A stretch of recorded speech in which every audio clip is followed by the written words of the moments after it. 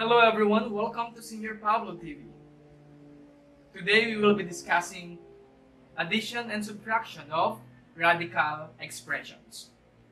Adding and subtracting radical expressions is just like adding polynomials. So, two or more radicals can only be added to a single radical if the radical parts are similar. That is, the index and the radicand are similar or the same.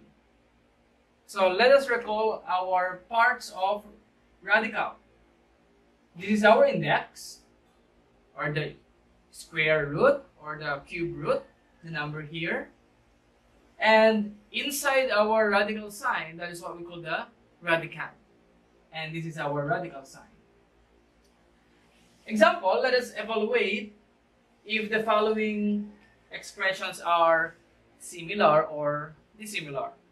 In this case, our index is 2, that's understood. Index is 2. Our radicand is 2 and 2. That means these expressions are similar.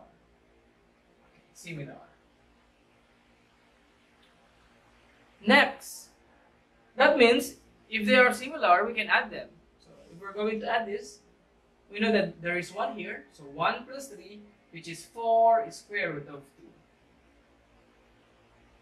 How about, in this case, square root of 3 plus cube root of 3?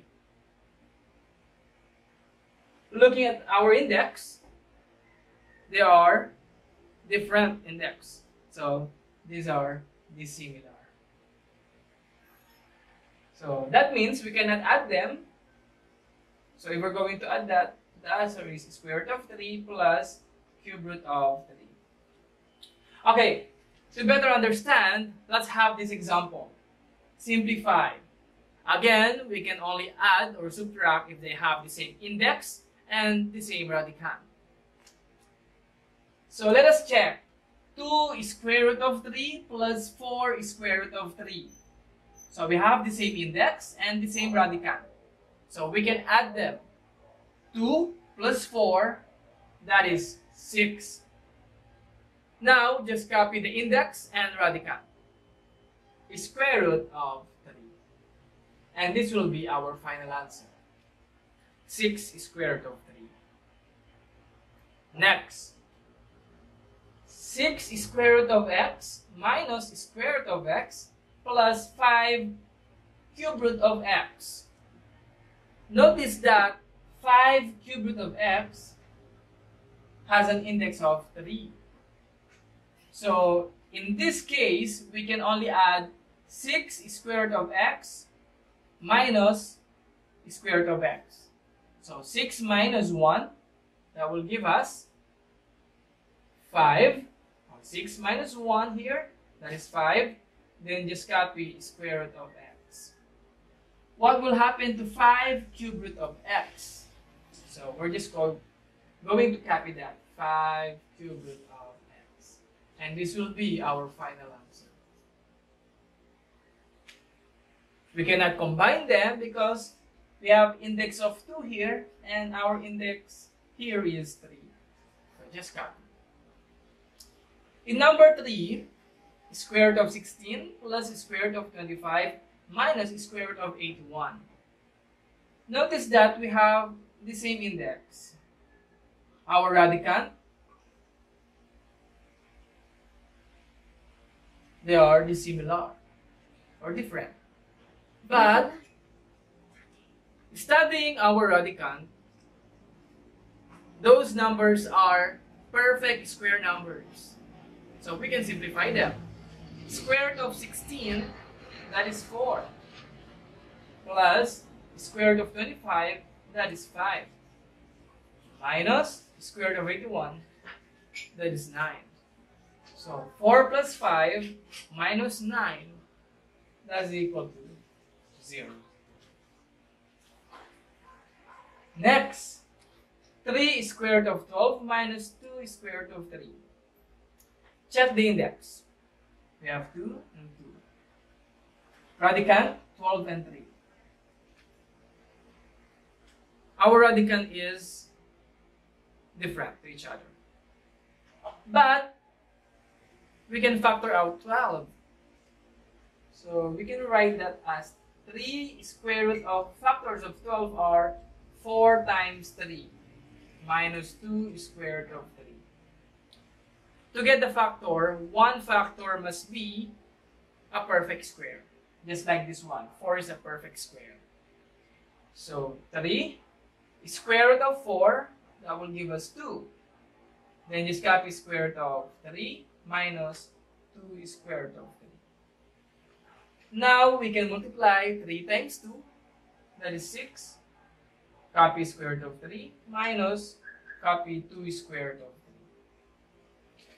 Check the index and the radicand. So our index is 2 and the radicand is 3. That means we can subtract. 6 minus 2, 4, copy square root of 3.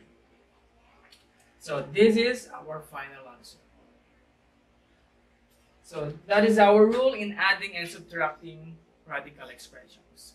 Now your turn. I want you to answer numbers 1, 2, and 3. If you want to try numbers 1, 2, and 3, pause the video. Then after answering, resume watching to check your answers. Number 1, check the index, so 2 and 2. Radicand, but 18 has the factors of 9 times 2. So we can rewrite this as, erase this, copy 3 square root of 2 plus, I can write 18 as 9 times 2. 9 times 2, that is 18. Why 9? Because 9 is a perfect square number. So copy 3 square root of 2 plus square root of 9, that is 3, copy square root of 2. 3 plus 3, we can now combine, that is 6, and copy square root of 2. Okay, that will be our answer. In number 2, square root of 48a squared b plus a square root of 3b minus 27a squared b. In our first term, a squared is a perfect square number. So, we can get its square root of a squared, that is a. Square root of 48, then copy b, plus a square root of 3b minus a squared here, so that will become a square root of 27b. Now our coefficient, or our radicand, 48 and 27. Find a factor that the one factor must be a perfect square. So a square root of 48, that is 16 times 3. So copy b plus a square root of 3b minus a. 27, factors of 27, 9 times 3. Square root of 9 times 3, then copy b. Now we have square root of 16, that will give us 4a square root of 3b plus a square root of 3b minus square root of 9, that is 3b square root of 3b. Oh, this is 3a. Okay. Check the index and of course the radicand. So we have similar terms, combine like terms. 4a plus a, that is 5a minus 3a, that is 2a, then just copy square root of 3b. That will be our final answer. 2a square root of b. And for number 3, factors of 98. So that is 49 times 2 minus square root of factors of 18, 9 times 2, plus 2 square root of factors of 128, 64 times 2, plus factors of 32, 16 times 2. So there is a technique actually. So perfect square numbers. So 7 square root of 2 minus square root of 9, 3 square root of 2, plus 2 times square root of 64 is 8, copy square root of 2, plus square root of 16, 4 square root of 2. 7 minus 2, that is 4, plus 2 times 8 is 16, so 16 plus 4, 20, plus 4, so 24 square root of 2. This will be the final answer. Now try to answer your exercises in your modules. Thank you for watching Senior Pablo TV.